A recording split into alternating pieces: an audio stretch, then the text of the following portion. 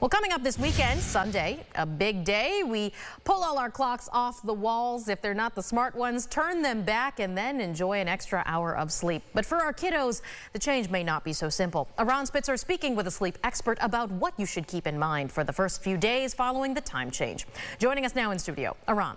Michaela, the reason younger kids may need more time to adapt is the fall time change can cause younger kids to crash before bedtime and wake up earlier than usual in the morning, which I'm sure is very fun for parents. Dr. Alice Hoagland, the director of the Insomnia Clinic at the Rochester Regional Sleep Disorder Center, tells me that getting used to the time change is very much like jet lag. She says a 1-hour difference, like if you were flying to Chicago, isn't so bad, but anything more, like the 3-hour difference from here to California, may take more time to get used to.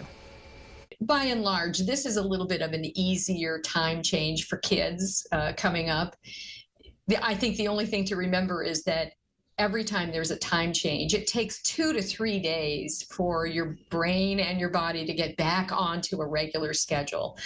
So probably by Wednesday, most kids are going to be on track. Daylight saving time ends and clocks roll back Sunday at 2 a.m. Michaela? All right. Thank you, Aron.